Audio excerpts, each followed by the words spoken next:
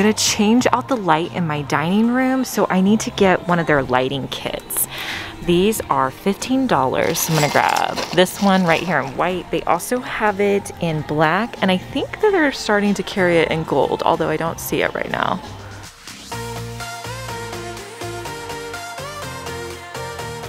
IKEA has all these new selections of table lamps that are really cute.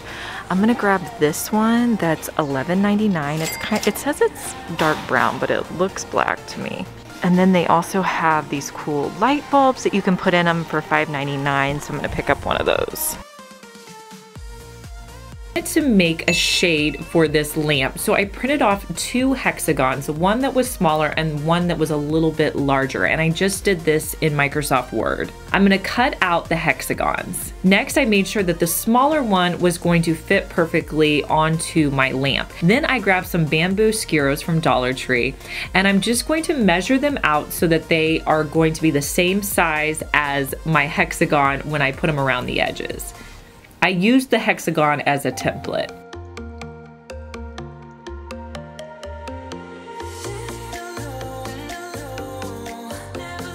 Next, I'm going to hot glue the pieces together.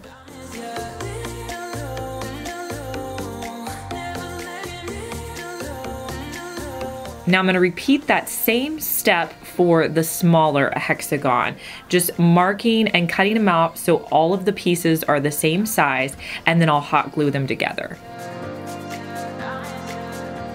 So I created a second smaller hexagon. Then I wanted this bond to be really strong on them, so I added in some Gorilla Glue, and I allowed that to sit and dry overnight before I went any farther with this project.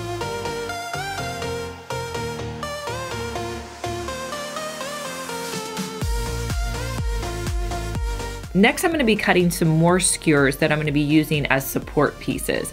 So I'm going to start by gluing them to the corners of my hexagon, and then I'm going to attach it to the bigger hexagon.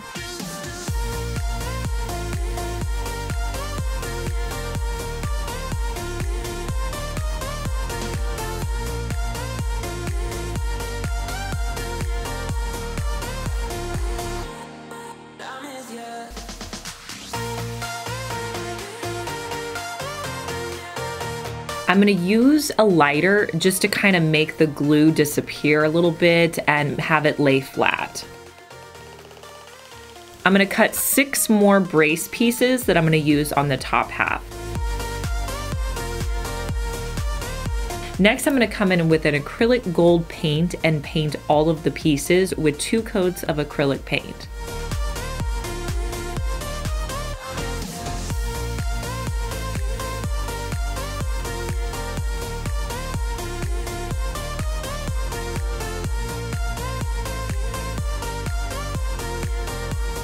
Now, since I bought such a large light bulb, I had to assemble it with the light together. If you want the light fixture to be able to come off, you're gonna have to use a smaller light bulb. But since this was so inexpensive to make, I was okay with the fact that the light bulb was gonna be stuck in there. Next, I'm going to add my support pieces to the top. Now, once you get these all glued together, it is very pliable, so you can move it around and get it into the right shape that you want it to be in. I'm gonna use the lighter again to make sure I don't have any excess glue. And then I'll also come back in and touch up the paint. And here's a look at how this cute little lamp turned out.